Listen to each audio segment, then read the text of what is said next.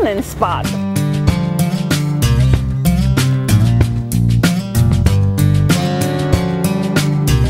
On any given weekend, hundreds of hipsters, families, and tourists move through the Brooklyn Flea in Williamsburg, hunting or maybe just perusing for a bargain or something different to take home with them. There's a lot of people coming here looking to spend money to buy something. The Brooklyn Flea started in 2008 and has 2 locations, one here in Williamsburg and one in Fort Greene, where 250 vendors come out to sell every weekend. They sell everything from clothing to knickknacks to this guy to art. I take Polaroids and pull apart the film and then rub the negatives onto watercolor paper.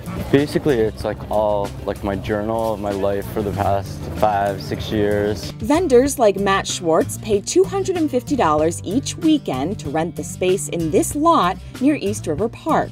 So making a sale is essential to breaking even.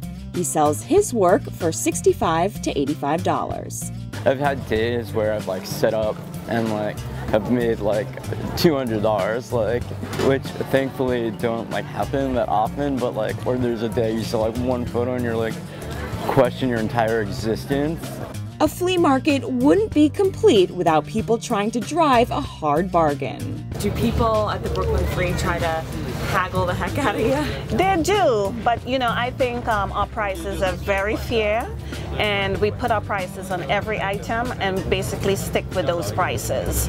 And I mean, you know, they try, but eventually they just go for it because they know it's a well-made product. Avion Karabai and her husband John, who makes all of the work, once owned a storefront in New Jersey, where they continue to make furniture using recycled wood from barns and buildings.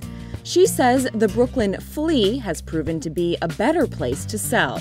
Like being in a storefront is so much more expensive, and the overhead things are, you know, from since 2008 things have gotten like, you know, through the roof. The company Old Good Things uses antique roofs to make mirrors for up to $950. They own 6 stores in New York and California, but count on the Brooklyn Flea to drive traffic to their stores. We meet a lot of people that don't know us and invite them to the store, or they might buy something here at the market. They get a little discount here at the market, and we get to meet people that way. Gregory Switalski says it's important to understand the market's clientele. We're willing to give a break. Yeah, you know, we're willing to work with people. You get a lot of younger people here that maybe necessarily can't afford our mirrors, kind of expensive. I mean, we're willing to bargain to a certain point, but at some point it becomes, you know, we're not going to make any money.